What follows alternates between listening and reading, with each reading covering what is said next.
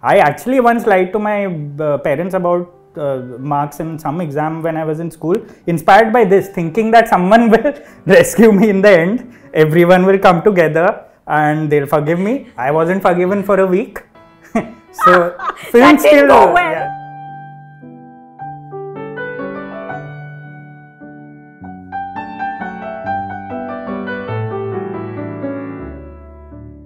Hey everyone, I'm Anupama Chopra. And I'm Rahul Desai.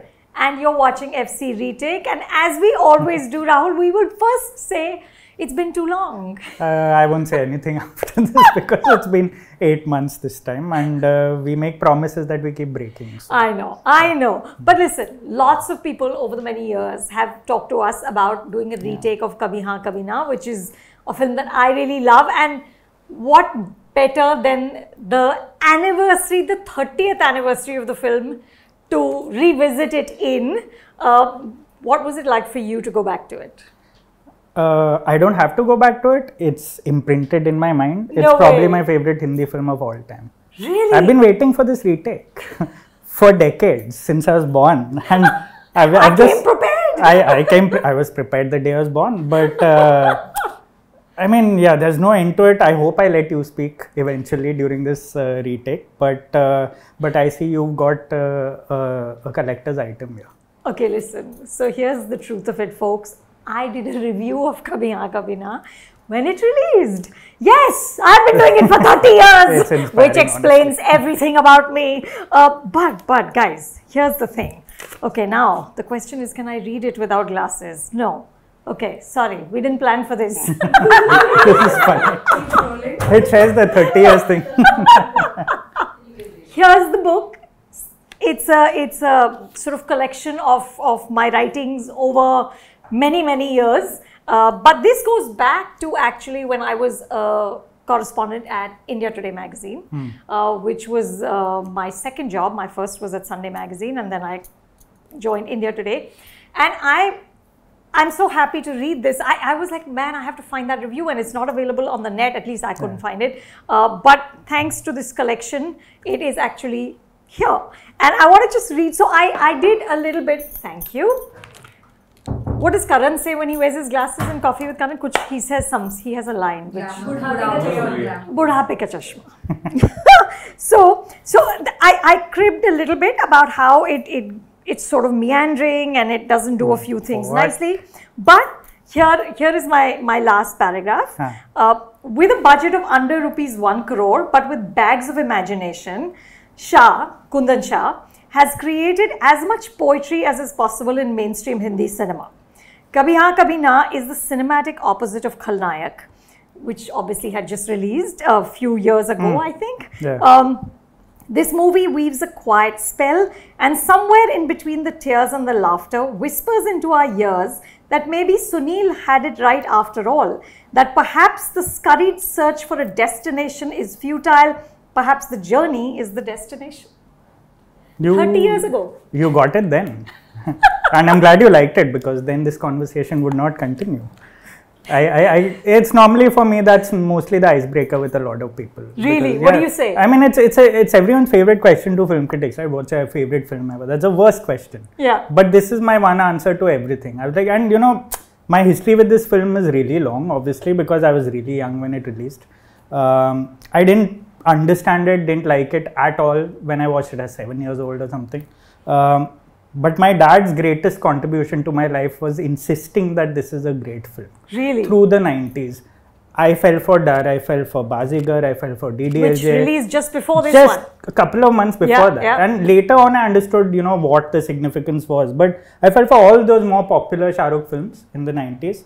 But it's only in the 2000s, once I started revisiting my favorite heroes' films and started watching a little more of Kabhi Haan Kabhi Naa, I realized that there was no comparison to it. And it's because I got older, I started understanding that not everything is do or die, not everything is life or death. I wrote a piece last year, 29 years for Film Companion. 29 is an odd number, but let's act like it's 30. I was revisiting that piece right now, and in that also I've written that it's because I started growing older and started becoming more pragmatic, realizing that you miss a bus, it's not the end of the world. You fail your exams, it's not the end of the world. You keep getting heartbroken, it's fine. And it's very rare in the early 90s to see a film like that sandwiched between a DDLJ and a Dar and a Bazigar. It's a bridge connecting all those films. And this was the year of Hum Aapke Hain Kaun, 1994. Right, also, yeah. Imagine. I know, that's a big year. Actually, yeah. But so what about it, Rahul, continues to speak to you? It's just how this entire slice of life genre that we've come to love over the years, the coming of age genre, this wasn't pretending to be sharp about it. It wasn't using a knife to tell us that. It was basically telling us that I won't even call Sunil a lovable loser or something. He's a very average kid with average ambitions, and technically it's an artist origin story. Technically it's a lot of things, but it just it's difficult to explain right now, but I can tell you that my relationship with the film has changed over the decades, not over the years, because I can tell you I felt the same way about it last year, and I feel the same way this year. But it's just that everything about the film alludes towards like more mainstream tropes in the 90s, right? Like you keep expecting the film to become something else. Yeah. He's the third wheel in a love triangle. But he remains that third wheel. Yeah. He does not get the girl, and that's not normal in the 90s at all. Even now, Rahul, who would make this film? Yeah, and it's not. And and there are so many things. There are elements of his obsession in the film, obsession that was romanticized by his previous films, that a lot of us didn't know how to process as kids. But it never really takes that route. It always stops short. Even when he fails his exams, his father is going to throw him out, but he goes till the gate. Yeah. He doesn't become a Ranbir Kapoor rockstar character. Correct. He stays there, he goes back, and it becomes, and there are no like dramatic swishes, no theatrical swishes. And I don't know how it was, like I just realized that a lot of people thought the same way then, which is great, but it didn't happen immediately for me. But I like that. Yeah. I like that. It's a companionship that's happened with the film. That's so lovely. Yeah. That's so lovely. No, for me, I went back to see it for this conversation. I remembered a lot of it. What really stayed with me was, of course, Goga Kapoor my favorite. as the Don, who's just this romantic at heart. It feels like he's watched Agnipat too many times, which was great. I love because he wasn't like it at all. I loved him, and I love that moment where his sidekick Vasco. The man in dreadlocks gets told ki note mat karo, feel karo, because the Don is just such a sentimental romantic. Yeah. But to go back, Rahul, and to see it now is to also kind of, I'm really, really admiring of what Kundan and Pankaj Advani, who co-wrote the script, like the courage of it. Because finally, like, what is the story here? Kuch nahi hai. He loves this woman, and he tells her, I love you. Yeah. And she's laughing at him, and she's saying, oh, Sunil, whatever. She doesn't take him seriously. There is a smarter looking, there's a better, richer rival who she finally leaves him for. And uske alawa, what is your, like you said, where's the drama? The drama is, okay, he fakes his, I love that too. The mark sheet. He fakes the mark sheet and Anthony gives him first division, and he's like, yes. At least thoda aur credible kiya, make the lie more credible, which I thought was just hilarious. Yeah. But the courage to kind of tell this story about it being okay to not be a superhero, not be heroic in every way. He, like you said, he's just an average guy. Yeah. And in an average house on an average street. I loved Nasruddin Shah's father, Braganza, who keeps insisting that everybody gives him lifts because all roads lead to God. I love that. I thought that was so funny. And, I thought the kind of humanity in it, which I feel like Kundan really brought to it, because of course Jaane Bhi Do Yaro is a classic that can never be matched, but it offers a more curdled view of the world, and it is there is an aftertaste of bitterness in it, which is what makes it so great. But this for me was just this kind of, there's just a sweetness, and there's an acceptance, and there's an inclusivity. I mean, look at that band. I know. it was woke before woke was a thing. Exactly. Like, exactly. So you know, here's a band with what? 2 Catholics, 1 Muslim, 1 Parsi, and they're all making music. All faiths, Yeah. And I didn't even realize that till like much later. It was so normalized. It was so normal. Yeah. And and that's what I think that's what my father used to keep telling me. He was already like middle-aged by then. So I'm like, I don't get it. Like here's a film that is telling your son that it's okay to fail his exams. and he was like, no, wait 10 years or so. So then, of course, that wasn't a license to do all that, but it's so reassuring. And for middle class people growing up in like smaller cities like me and like a lot of others I know, it was very calming to realize that the film was talking to us, was a representation of us. It wasn't aspirational. Yeah. It wasn't trying to be aspirational, saying you can be Raj, you can be Rahul, you can be all those characters. Those were reactions to life. This was life. Correct. And again, you know, these are things that obviously dawned on me much later, but I love that the film is constantly sort of torn between reality and fiction. It's always constantly suspended somewhere because it keeps telling you that, you know, let's see the films you watched. We'll do all those things, stop at a point and go back. Yeah. And that's why my favorite scene probably in Hindi cinema is the church scene. The ring. It starts with it ends with it. The ring. The ring. And I've lost count of the amount of times I've written about it over the years in different contexts. And I realized that, and I was revisiting not the film but those pieces to see if my reading is still the same. It keeps changing every time. Like last year it was very different from say 10 years ago. And you know, the film starts with his dream, it ends with like a very realistic view of that dream. Yeah. And it was so heartbreaking because that as a child, when I watched it the first time, I remember telling my dad after coming back home saying, if he had found the ring, they would have gotten married, no? And I was like, that was my reading, that's how it works. Yeah. And I always thought that was the conceit of that scene till I grew older. And then I was like, he didn't say he saw the ring lying in the church because he probably wanted few more moments of just her not being married. Of just her not being married. Yeah, and that moment in that church scene where he looks at his sister. Oh man, the sister's reaction was just and she is crying and I was just weeping in front of my computer watching this and I was like, what is wrong with me? It still works. Yeah. You know, she just looks at him and he's looking at her and he was so lovely. I know.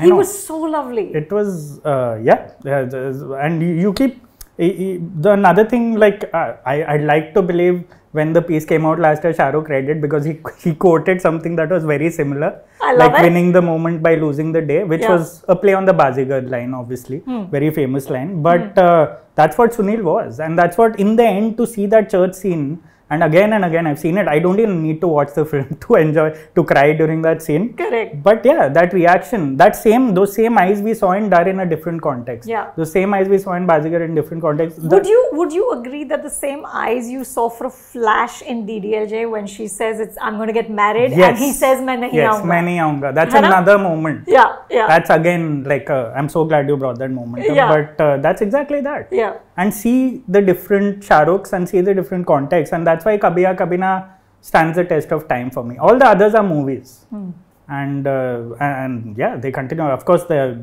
lovely characters in the film.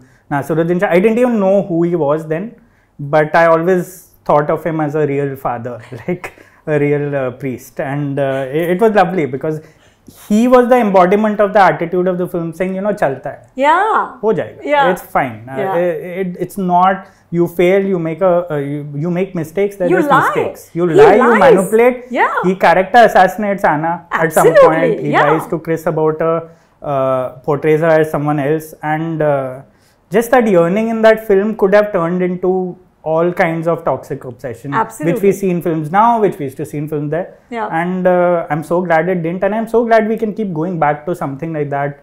I'm not going to use the word innocence, that it used to be innocent time films. Used to be people like that, but in the end, for all the mistakes he made, he sort of paid for it also. He did.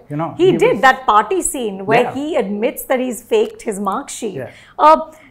That's a very tough moment to be in. Oh, yeah. So and the fact that But there is a certain sweetness and even an innocence, Rahul, in that scene that the mother starts to sing, you know, Wo to hai albela, you know, and it's just the kind of affection with which that entire community comes around him, gathers around him, and eventually he sort of persuades the father to also forgive him. I felt there was a certain kind of just a sweetness in it that I don't know now if somebody even told you this, oh, there'll be a party scene और वो गाना गाएगी माँ और फिर एक neighbor गाना गाएगा in the same voice. It won't, in the same voice. In the same voice. Every neighbor has the same voice, and then he's forgiven. You just say that's ridiculous. I know. But it works. It works, yeah. That scene is really difficult to watch even for me today. I'm like, you get second-hand embarrassment, second-hand humiliation as a kid when you're watching it, of what he's felt and what he's done, basically. And that for us was a crime back then. If you fail first of all and then lie about failing. Like that's how we were brought up. And I actually once lied to my parents about marks in some exam when I was in school, inspired by this, thinking that someone will rescue me in the end, everyone will come together and they'll forgive me. I wasn't forgiven for a week. So film still, the escapism still is there, but it's also rooted in a very nice sort of pragmatism. It was lovely. Which is also what finally the Don tells you at the end. Life mein to kabhi haan kabhi na hota hi rehta hai. Yeah, again. And you know that Juhi Chawla cameo. Yeah. I'm a big fan of 90s cameos, and I think this was right up there because it was fab. It was because we had just seen them in Dar. Yeah. And anyone who knew the context might get creeped out by it, but it was such a lovely role reversal of things. And yeah, of course, Dawn coming in the end was a nice touch. Yeah. But do you think, Rahul, that they could make a film like this today? I mean, imagine with like the hottest young star, though he wasn't the hottest young star when they shot for it. I think that was the charm, of the film also, that you're taking someone who's actually broken out by playing a villain, playing an anti-hero of sorts in a couple of films, and turning that entire reputation on the audience who now loves him suddenly. First of all, it'd be too glossy today. I don't think you can retain that old world charm of Goa in the 90s. Yeah. The way Kundan Shah sees places, I don't think anyone else sees them. Yeah. Of course, you can't make it in Goa because of what it is now. Correct. And yeah, it's easy to say that sure, a film like this can be written, but there'd be a lot of nostalgia in it. It'd be reaching for the 80s and the 90s. It won't be reflective of the time we are in today. Yeah. And the fact is, it's not as innocent anymore. We have cell phones now. There's no, and that entire plot would have changed with cell phones. Correct. It always happens. Correct. Correct. So yeah, no, I don't think we can make something like that. But that's why I liked like a decade ago, Ek Main Aur Ek Tu, because again it was about a guy who does not have a happily ever after. Yeah. And again, that film may not have worked, but it stands the test of time in a lot of our memories. Yeah, yeah. But it's amazing how even now, 30 years later, it's so rare to have that. Yeah. Where the man and the woman are not together and they're still friends, or they can still be complete in themselves. Even now, how often do you see it? Yeah, you don't see it. And it's all about marketing. It's about whether the audiences will accept it. People make films for the audiences. See, we don't like a lot of films reflecting life. A lot of them are called parallel cinema and art house cinema because of that. But we tend to pigeonhole these kind of stories as saying, "Nahi yaar, it's too realistic. What is the difference between me and you then?" Type.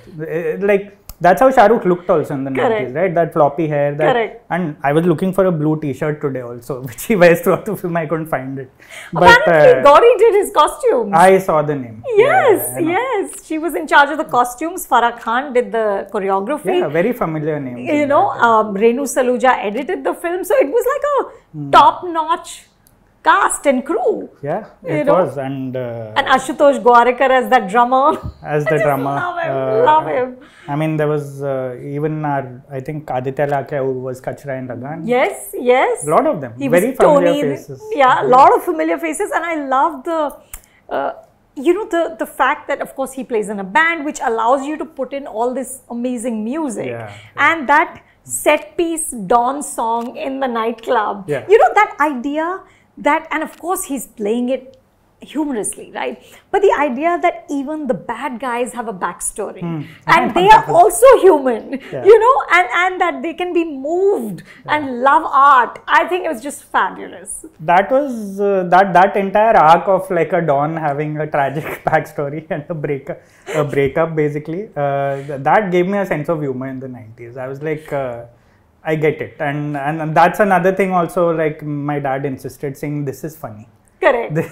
It's not dark, it's not self-serious, it's funny. It is funny. And I'm very glad for the fact that they made Sunil a misunderstood artist, right? Like, because of course, like any other era, being a musician, your parents are against it, everyone is against it, but the fact that his art was always shining through, that's what he was getting fans within, like even the manager and the Don, which I'll never get over.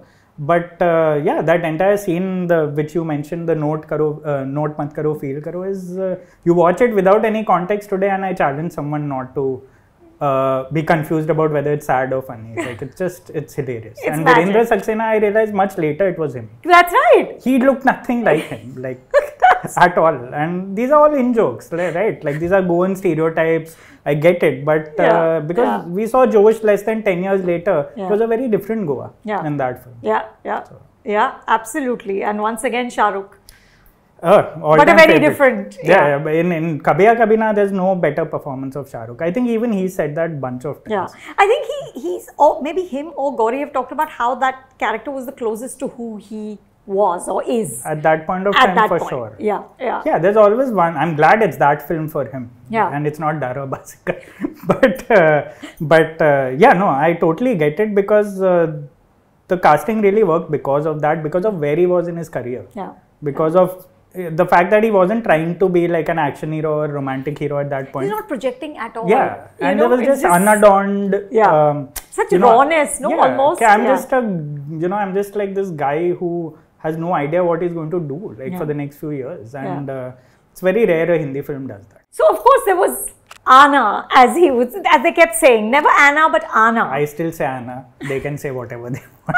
It's fine. And we all fell in love with her because of how Shah Rukh looked at her, and from the beginning, from that moment when he went to pick her up on the railway station after, of course, puncturing poor Deepak Tijori, Chris's car. She was just the great object of affection for everyone. Yeah, she was, because of the kind of heroine Shah Rukh was opposite in the 90s, Anna for me was always probably the most mysterious character in his filmography then. I looked at her almost like, at least in the 90s when I was growing up, sort of getting into that phase where you have crushes, where you, start falling in love with heroines. I started looking at Anna as more of an ideal. Like it's sort of like the way Shah Rukh looks at... Of the girl next door. The way Shah Rukh imagines Maya in Dil To Pagal Hai, to put it very bluntly. Like that's, okay, there is someone like that. And there is someone like that in a film like this. And of course, you're right about the fact that, it's entire plausible that there's Shah Rukh Sunil, there's Deepak Tijori's Chris, she's probably the object of affection of many people in Goa at that point. Yeah. And I love the fact that they started it in the same way that Almost Dar started. Yeah. With the train. Yeah. And waiting for her to... And I always used to get confused, is it Juhi Chawla or Suchitra Krishnamurthy coming back? And that says a lot also. But he also echoes Deewana, Rahul, in that whole motorcycle. Of course, which is of course the iconic entry of Shah Rukh in the movies, a motorcycle on that Marine Drive flyover. And I love that moment where in the film he's on that motorcycle and Chris is in his fancy red car and they're both parallel. They're both heading to Anna. Loved it. So Rahul, with that, let's take some comments. Rashmataz85 says these retake sessions are living proof that movie viewing is such a subjective experience and beauty indeed lies in the eyes of the beholder. In this case, the reviewer and the critic. What you disliked and did not buy into a few years earlier suddenly feels heartfelt and sweet when viewed several years later. This is so true.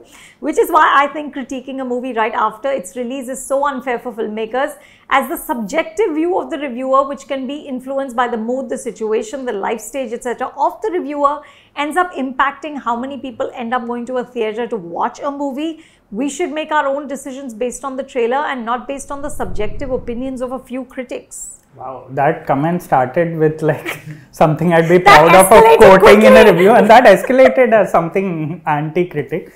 But I agree with most of that. Yeah. Of course, in an ideal world, you'll review it, you'll take your time and review stuff like that. But that's why we have things like Retake. You know, like we can look back on things and tell you that it is a subjective experience, and it does change depending on who you are. Was saying that this is how it is. That's not set in stone. Correct. It's your like these films. They don't grow on you. It's you who grow up and see them differently. Correct. The film doesn't change. You do. Exactly. And we've said this about but Retake. Which doesn't in any way take away from the fact that we will go there on Friday morning, watch it and review it. Nice time capsule to have. Exactly. Exactly. Okay. The next one is Tuhin Bhattacharjee. Anupama ma'am, you have said you have never quite liked Veer Zara. Maybe time for a retake, please. And it is going on in cinemas also right now. Actually. Yes, we could do a retake of Veer Zara. Honestly, truthfully, I don't remember a lot of it. I wish to God my cinematic memory was as good as yours, Rahul. Yeah. However, I've done it for 30 years. Is there a Veer Zara review also there inside? No. Okay. So I would love to. I remember swooning in the song. Yeah. But I don't remember actually disliking it, but I don't know. I would love to revisit it again. So the nenext one is by Shakal Pe Mat Ja Pandu 3077. Compliments on that handle. He says or she says, surely I shall watch it again. Also, Anu ma'am, ऐसे वाले interview में आपको देख के लगता है आप हम ही जैसे हो, बट विकिपीडिया पे जब आपका काम देखते हैं तो डर लगता है. It's so studious. Studious? I don't know. I guess that's a compliment. I think it's a compliment. Okay. You're saying like you're like them, but they can relate to you. But then when they read our reviews, I think we're studious. We're a little intimidating sometimes. Listen, I am exactly like the front bencher. Please, I've never had any illusions about that. You are more highbrow. Highbrow. Okay. Yeah, maybe. Yeah, I feel like your taste is more sophisticated. I mean, you're feeding a lot of trolls as we speak. I think they're going to use this as a gif for the rest of our lives. But sure, I'll take it. Okay, so the next comment is, this is my favorite segment, not only of the channel, but entire YouTube. Wow. You need to do this more often, at the very least once a month. Also, I would love you to retake My Name is Khan, which I remember Miss Anupama Chopra didn't love very much, but it is more prevalent today than ever. Also, Kabhi Alvida Na Kehna and Black. And I am supposed to be the studious one. You didn't like anything they are saying. This is true. I was not a big fan of Kabhi. My Name is Khan. My Name is Khan. Ah, okay. Yeah, I felt like, again, his performance I thought was very, very sort of heartfelt, and he really put himself into it. But for me, it all kind of collapsed in that climax. When the water came and the floods began, and, and it kind of sort of didn't hold together after that. But of course, Karan has always said that if his name was Karan Kashyap, we would have treated My Name is Khan differently. We just didn't take it seriously because of him. Listen, happy to do any and all of these retakes. So Rahul, it's time for us to behave better. Yeah, we will be back soon. I'm not going to give any time frame. but before 8 months. Oh no, for sure. That's very easy. The bar is very low. The bar is low. The bar is low. We will be back. Thank you for watching. दोस्तों, ज़िंदगी में अक्सर हम ऐसे cross road पर खड़े होते हैं जहां हमें समझ में नहीं आता कि अपना जॉब करते रहें या छोड़कर बम्बई चले जाएं, फिल्मों के लिए लिखना शुरू करें, जो पढ़ाई कर रहे हैं वो करते रहें या किसी फिल्म स्कूल को ज्वाइन कर लें। ये फैसले आसान नहीं होते। आप हमारे साथ 2 घंटे का ये कोर्स कीजिए, FC क्लासरूम की तरफ से स्क्रीन राइटिंग मास्टर क्लास। मुझे ऐसा लगता है कि ये कोर्स करने के बाद, सिर्फ 2 घंटे बाद, आप इस फैसले को बेहतर ले पाएंगे। आइए ज्वाइन कीजिए फिल्म कंपेनियन के YouTube चैनल पर।